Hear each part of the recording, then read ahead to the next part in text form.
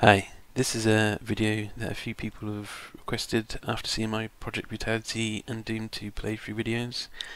So all these links here for everything I'm using is going to be in the video description and are all free to download. The only thing you're going to need is the WAD files from the original games to play this. So firstly we have the Project Brutality mod, and you just click code and download zip. Secondly, we have the Maps of Chaos download, which you just download here. Then you need your Doom engine, and just pick your OS and download from here. These are the HD texture packs I used, then you just download here.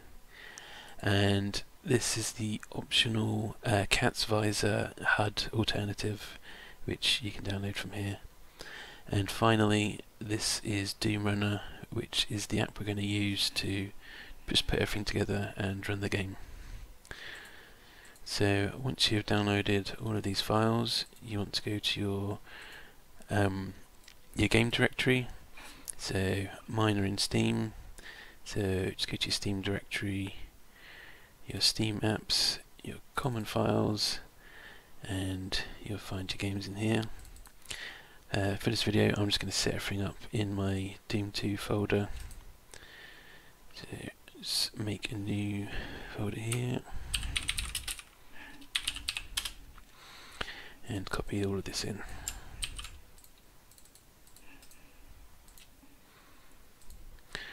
And I'm just going to make a folder for the maps and the mods, and lastly the WAD files we're going to be using. These are located in your game base directories. So if we go here, here's the WAD file, and we just need a copy, and that's all we need.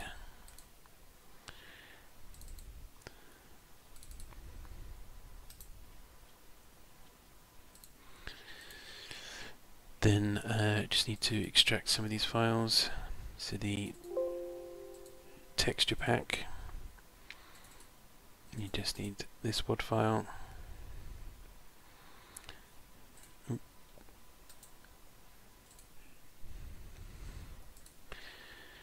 And stick that in the mods folder. Cat's Visor, we're just going to take all of these and stick them in the mods folder.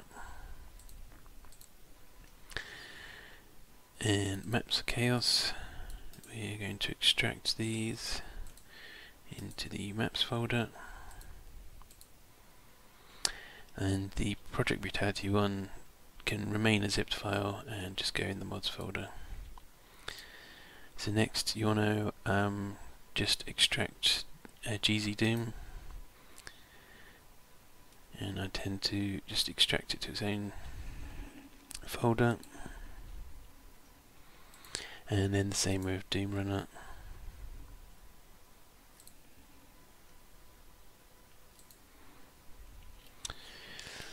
So if we go to our Doom Runner folder, and you can just create a shortcut and put it on your desktop for later.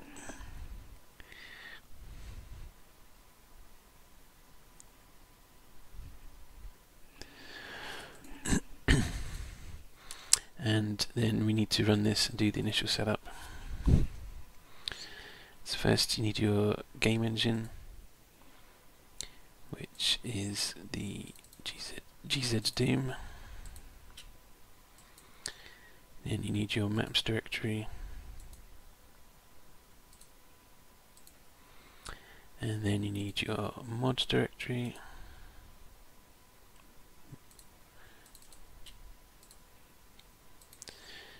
and finally your iWAD directory, and we just want to auto update and pick the folder.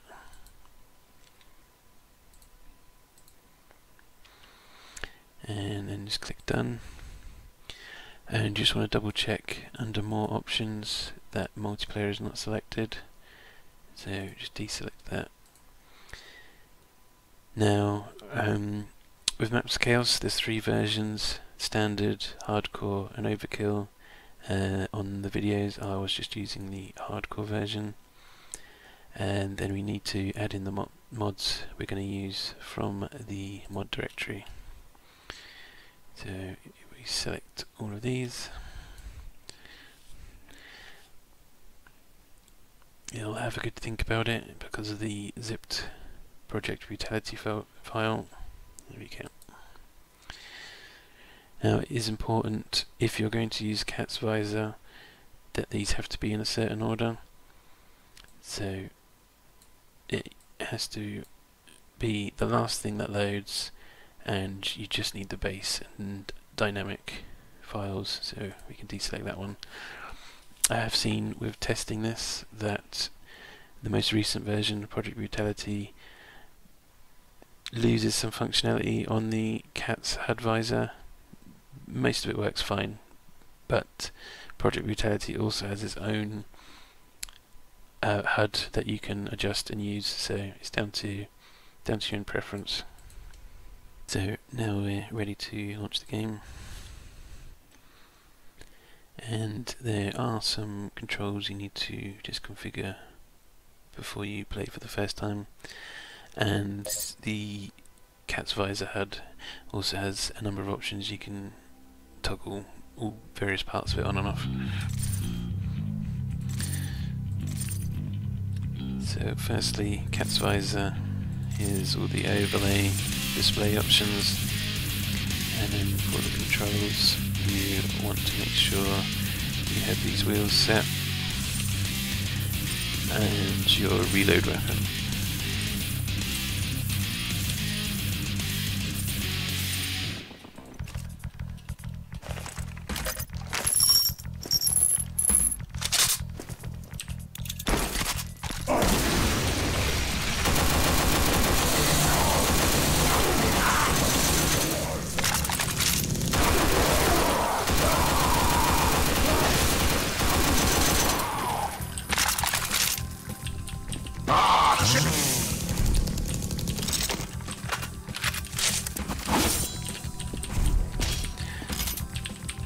So the problem I've noticed with the new version is not all the weapons display the ammo counts anymore, but everything else looks to work fine still.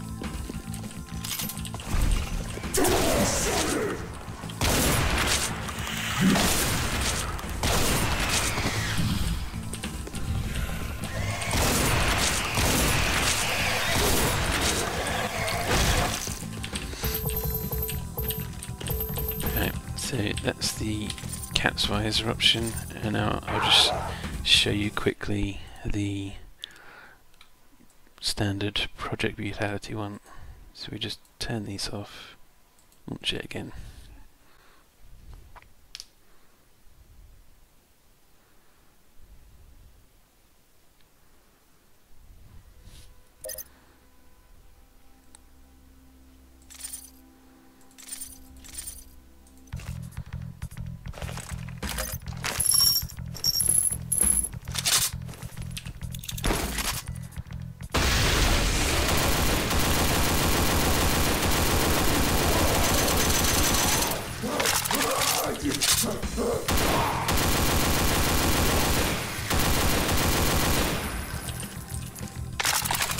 So you'll see from here everything displays correctly, and if we go to Project Brutality HUD settings, you can adjust everything on the HUD and the brightness. So you see, turn the corners off, turn the glass off, and just adjust it to whatever suits you best.